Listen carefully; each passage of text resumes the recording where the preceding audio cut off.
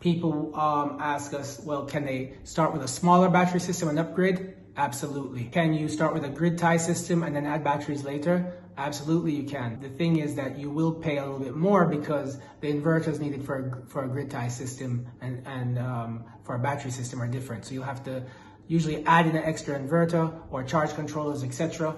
The battery system equipment. So you'll be paying more in the long run. However, it's really your decision of what you want to do now. Something to consider when you're thinking about solar battery versus non-battery systems and solar in general is your roofing and the amount of space you have on your roof.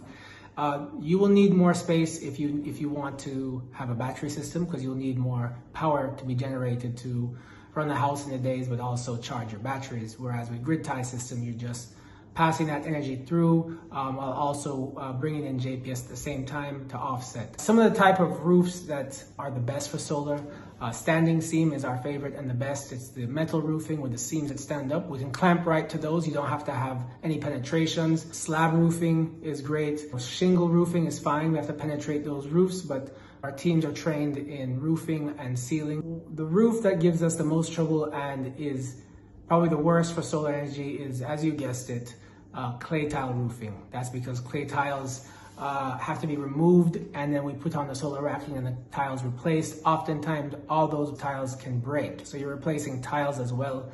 We prefer not to do clay tile roofing if we don't have to. So if you're building and you want to have solar, we encourage you to stay away from clay tile roofing. We encourage you to use standing seam roofing or slab. So those are some of our recommendations for the roofing. Also, you want these roofs to face south as much as possible because we want to face the solar system south. We can also use the east-west roofs, but we try and avoid the north roof. Keep that in mind when you are, if you're in new construction. Also, you can talk to us about what other things we recommend that you can do in the construction phase to help you prepare your home or your building to be solar ready for when you're complete. We need backup power because we live in a hurricane zone and we have a grid that occasionally we have blackouts.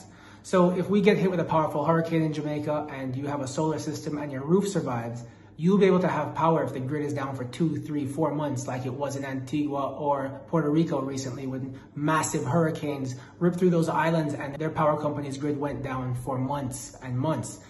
Even to get fuel for generators was a problem. So the people with solar benefited heavily. And that's why in Puerto Rico now, all new mortgages, you can include a solar system with some backup power because it helps the economy grow. What happened in Puerto Rico is that a third of the island left and moved to the States, mostly Miami, after that devastating hurricane because some places are without power for 12 months. Jamaica's economy would be devastated worse than what the pandemic has done to us should we get hit with a terrible hurricane. So we really need, and we need government policy to encourage, and financial institutions to encourage resilient backup power financing for all Jamaicans so that when you buy a new house, you can include solar in your mortgage and you can stretch that loan over 30 years.